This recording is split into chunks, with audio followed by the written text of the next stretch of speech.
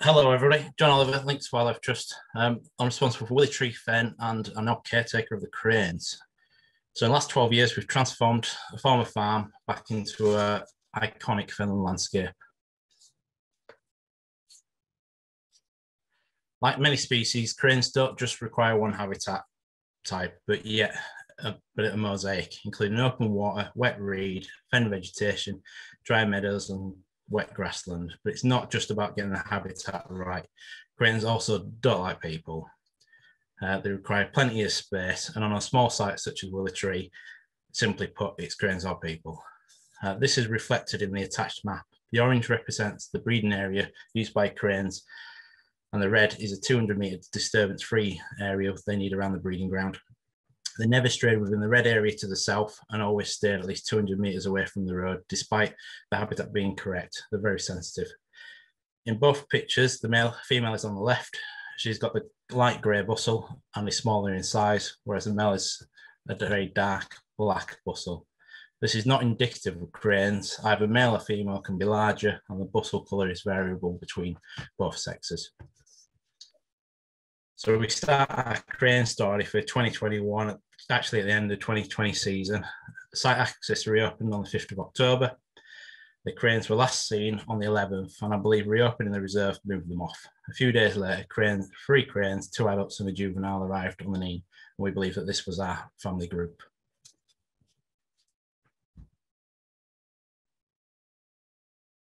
Once the cranes had finally left, the 2021 season, our crane work could begin. During the first season, we observed the cranes pacing the fence line, and it appeared that they were trying to move fields but couldn't due to the fencing. A small opening was created, and within 2 days they found and used it. But at this location, a fox was seen on several occasions, making it a possible ambush point. So we decided to create 2 crane bridges across the dike to give them more options to move between the 2 fields, thus reducing the threat from predators. The next step was to move the cattle onto the fields to help keep the structure and the pools open, graze the meadows down completely as we were unable to do a haircut. With relatively light grazing across the reed and fen, monitor the vegetation until the level was right, and then remove stock. Throughout the breeding season, we've been maintaining a water level of about 1.2 ODN, creating a depth of about 43 centimetres across the pools.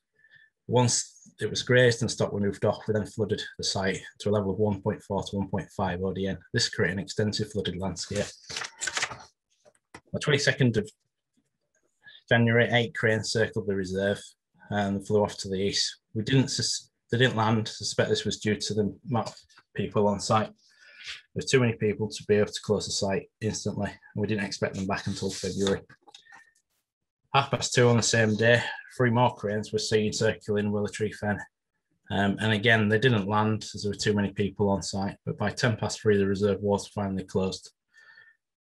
These cranes flew off west and landed near Baston Fen Nature Reserve. So gates locked and signs up, but despite this, over the coming season, we still had many people ignore that and try and access the site. For this reason, we set up a dawn till dusk watch staffed by volunteers. 130 days, 650 shifts, and over 2,000 volunteer hours this season.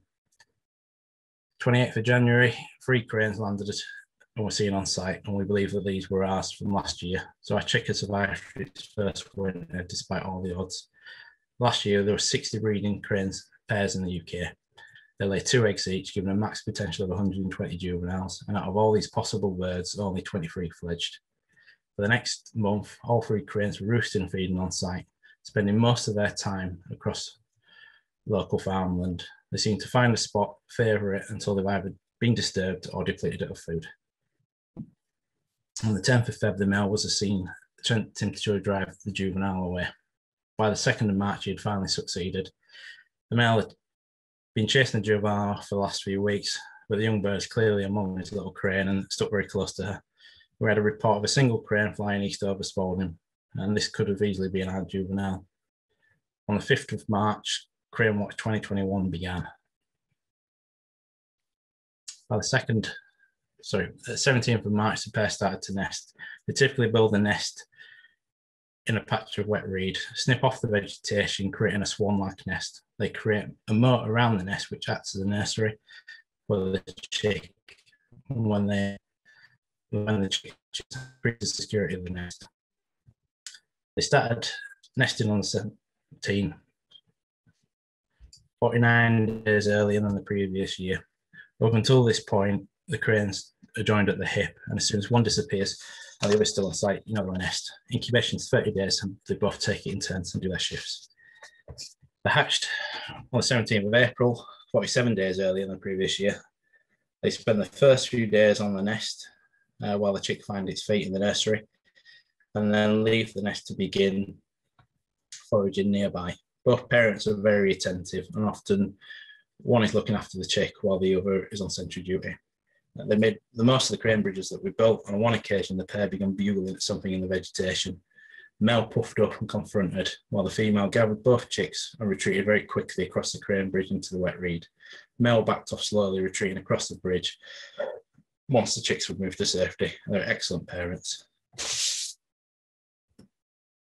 The attached video, which hopefully should have been playing, shows that the two chicks, just over 2 weeks old, they're incredibly lively and alert, and everything is going to plan. There you go. This was filmed from our viewpoint.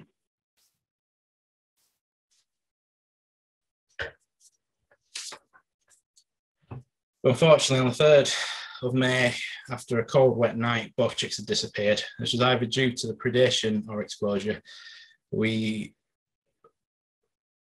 No idea. We knew we'd lost the chicks because the parents were seen flying around. But over the coming weeks, they showed the right behaviour in a second attempt. And again, this should play, and you should be hearing the cranes bugling. But we saw all the right bit. There we go.